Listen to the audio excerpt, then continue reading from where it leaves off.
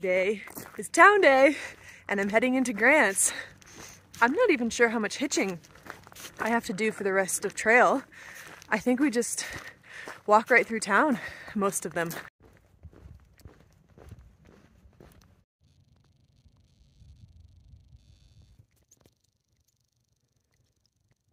Guess I've been doing it wrong. There's a correctional facility on the road, so people should not pick up people walking on the road like me.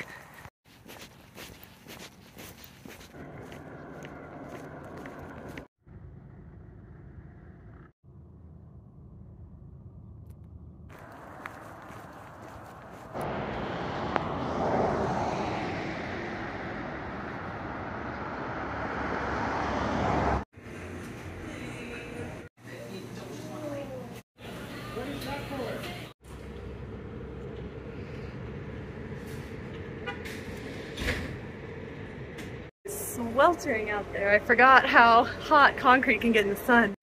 This is my walking snack from the grocery store to the library.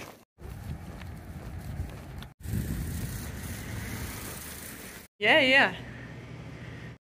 The library was closed, but I had a really nice time at the cafe that was attached to it. And now I'm hustling because the rain is coming and I want to get to my next place before it hits.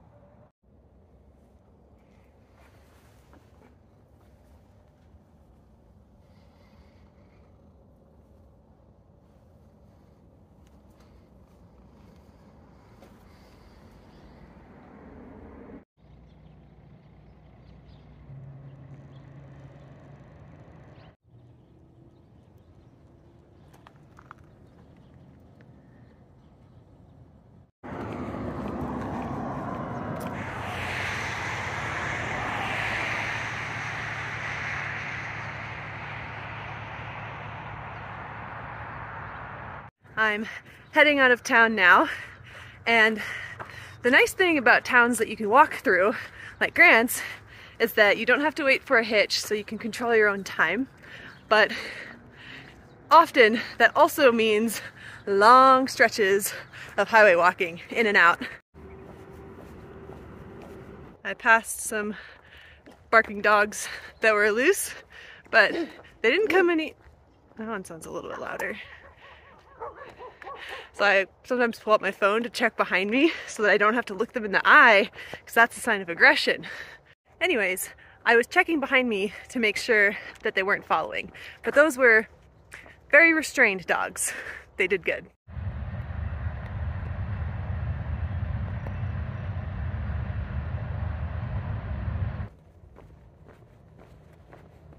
So coming out of Grants, I had a big route decision to make. The trail, the red line, basically does a huge S, and there's alternates that cut the S, which basically means there's 4 possible ways to go, but I wanted to see the lava and I wanted to see the chain of craters. So that means I'm on the red line, the longest route, and right now about 22 miles of paved highway walking. It's still early morning hours, kind of, so the temperatures are really nice for now, but I think this road is gonna get really hot. I think I see it. Is that my stop? Ooh. It's beautiful.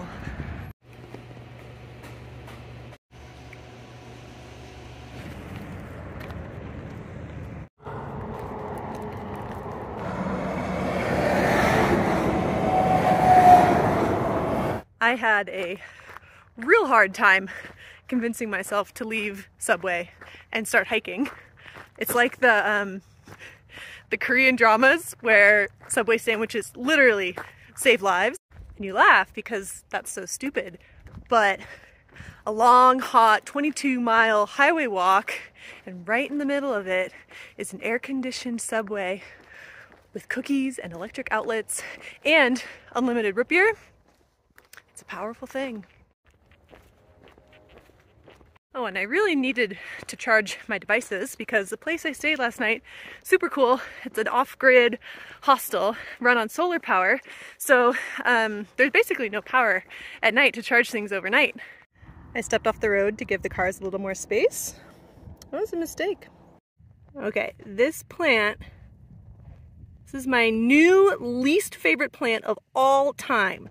These burrs are nasty. Even after I would pick them off, I had to do it one by one because they don't just fall off your hand when you pick them off. They're now stuck to your finger. You have to like shake them off. And they're sneaky. They look like normal grass from afar, so I didn't think anything of it when I was walking off the side of the road. Look at this nice, normal grass. No, it's not nice. No, it's not normal. It's a burr. Can't focus on it. They even avoid my camera. They're so sneaky. There, sharp. My knees every time.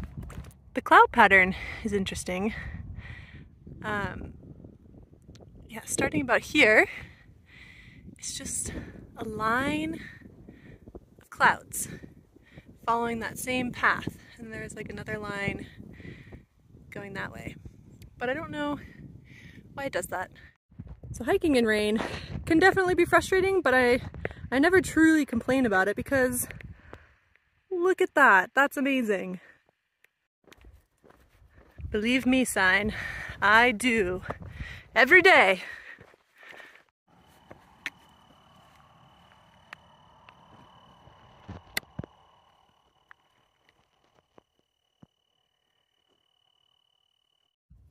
First they look like that, and then they open up like that, and then the leaves die off.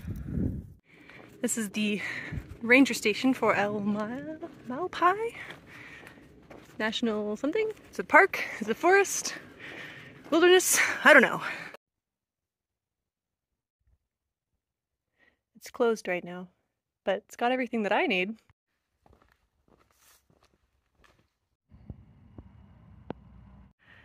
Got here just in time. It's starting to rain. It's hailing! Like a lot! I'm under the picnic table with this as my windbreak because it's coming through even under the roof. It started coming down so fast that all my food got a little soaked. It's all packaged though. I think the oatmeal ones are still okay. I keep forgetting to throw out my Meow Wolf glasses, which have been in my jacket pocket for almost a week now. But I have a trash can, so I can finally get rid of them. After more than 2 hours and several more bouts of hail, I'm finally leaving the visitor center.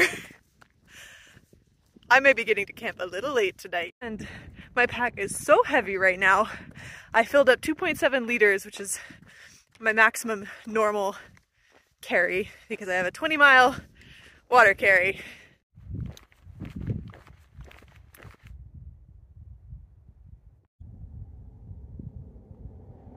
The lava flow has been to my right. I just haven't fully entered it. And then to my left, I think sandstone cliffs.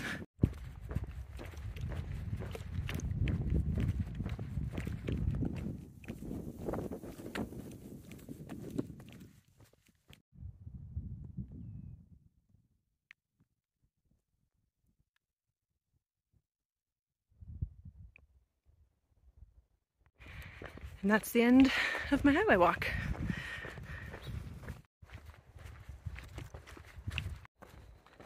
Into the lava. Right, I'm 20 seconds into the lava and I already got lost. I didn't expect the cairn to be up here. Maybe I shouldn't do this in the dark.